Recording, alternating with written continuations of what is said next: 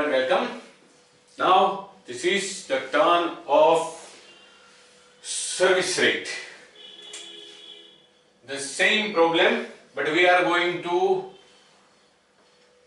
find out the average service rate or service rate. The case is same. On the help desk of an office of an insurance company, the arrivals of the customers follow Poisson Law, and on an average at every 10 minutes a customer arrives. On the basis of this, we already calculated the arrival rate. The officer responsible takes on an average 6 minutes to serve a customer, assuming service time exponentially distributed. Now we want to find out average service rate for 1 hour, 15 minutes interval and 30 minutes interval. We have basic information that the officer responsible takes on an average 6 minutes to serve a customer. So let us first of all take 1 hour period or 1 hour interval, that is 60 minutes.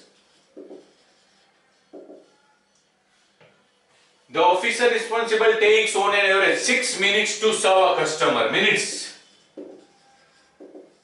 6 is to number of customers 1. 60 is to how much? This is the case of simple ratio and proportion. So it will be 60 minutes into 1 customer divided by 6 minutes. So it comes to 10. In our queuing theory, lambda stands 10 for service rate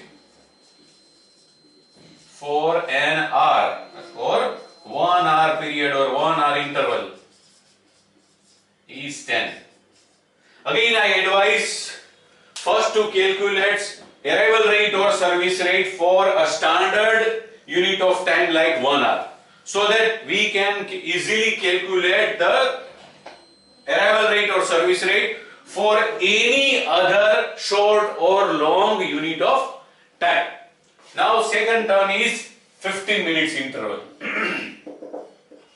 15-minute interval.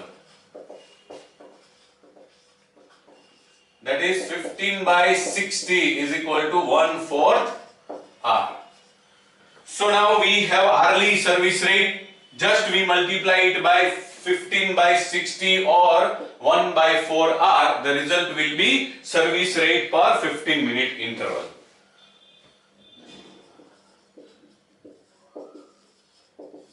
Hourly rate 10 into 1/4 hour or 10 into 15 minutes by 60 minutes, that will be 2.5.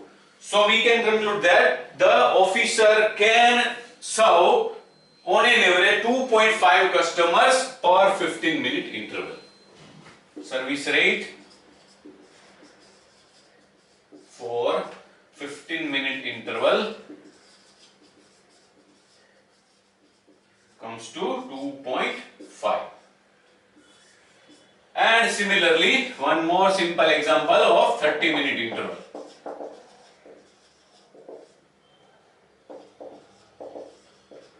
One hour is made up of 60 minutes, so 30-minute interval is 30 by 60, that is 1/2 or half an hour.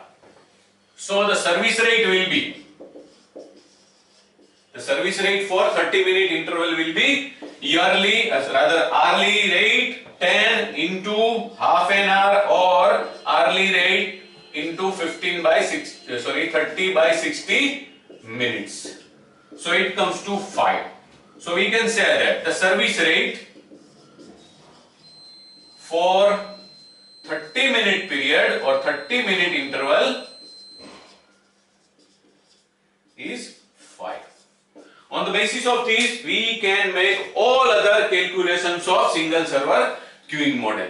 That's it. Thank you very much.